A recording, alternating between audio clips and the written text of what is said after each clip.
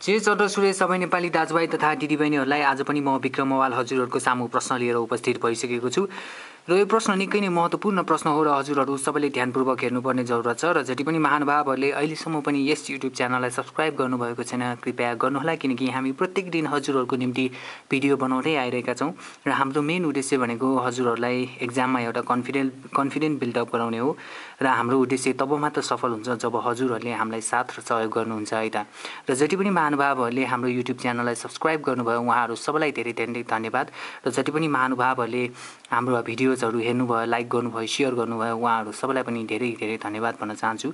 अब यो क्वेसन म सल्भ गर्छु, हजुरहरूले मलाई कृपया फलोअप गर्नुहोला है त। अब हजुरहरूले के गर्नुपर्छ भने मेन उद्देश्य हाम्रो के हुन्छ भने हामीले जुन डिनोमिनेटरमा यो रुटहरू छ यो रुट हटाउने हाम्रो मेन प्रयास हुनुपर्छ है त। त्यसैले त्यो तब मात्र हुन्छ जब हामीले एउटा फर्मुला छ हैन a square minus b स्क्वायरको formula छ a प्लस b र a माइनस b हुन्छ है त। यो फर्मुला यो फर्ममा चाहिँ हामीले ल्याउने हाम्रो प्रयास हुनुपर्छ। हामीलाई रुट x प्लस 1 छ, रुट x लाई एउटा a र 1 लाई b मान्ने हो भने हामीसँग a प्लस b छ तर a माइनस b छैन। यो a माइनस b हामीले थप्नु पर्ने हुन्छ। हामीले कसरी थप्छौँ भने हामीले त्यसलाई र्यासनलाइज भन्छौँ। त्यसैले र्यासनलाइज गरेर root x plus 1 sorry root x minus 1 है यो माइनस हो रुट x माइनस 1 अनि रुट x माइनस 1 हेर्नुहोस् त म यो काट्छु फेरि गर्छु है त। और x minus 1 by root x plus 1 multiply root x minus 1 by root x minus 1 गर्छौँ है त। हेर्नुहोस् त यो हामीले थप्यो भने पनि यो र यो काटिन्छ, यो एक्सप्रेसनसँगै बराबर हुन्छ र हाम्रो एक्सप्रेसन ब्यालेन्स भइरहेको छ है त। यसरी हामीले थपिने चिजलाई चाहिँ हामीले र्यासनलाइज भन्छौँ होइन। यसै गरी अब यो दुईटा लाइक फ्र्याक्सन भएकोले एलसियम लिँदाखेरि सी नै एलसियम हुन्छ है। सी एलसियम भएकोले डिनोमिनेटर र एलसियम सेम भएकोले हामीले न्युमरेटरलाई केही गर्नु पर्दैन, त्यसैले न्युमरेटर हामीले सिधै सार्छौँ है त।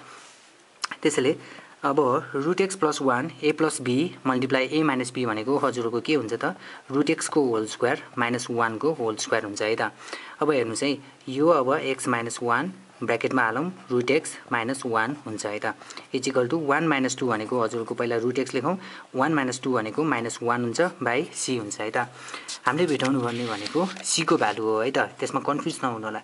अब x माइनस 1 अनि त्यसपछि रुट x माइनस 1 हैन डिभाइडेड बाई रुट x को होल स्क्वायर भनेको x भयो माइनस 1 भयो है त equal to root x minus 1 by c भयो। x माइनस 1 र x माइनस 1 काटिन्छ, यो c लाई क्रस मल्टिप्लाई गर्ने हो भने c हैन इजिकल टु यो रुट x माइनस 1 चाहिँ राइट ह्यान्ड साइडमा ल्याउने भने root x minus 1 by root x minus 1 हुन्छ र यो काटिन्छ, देयरफोर c इजिकल टु चाहिँ 1 हुन्छ है त।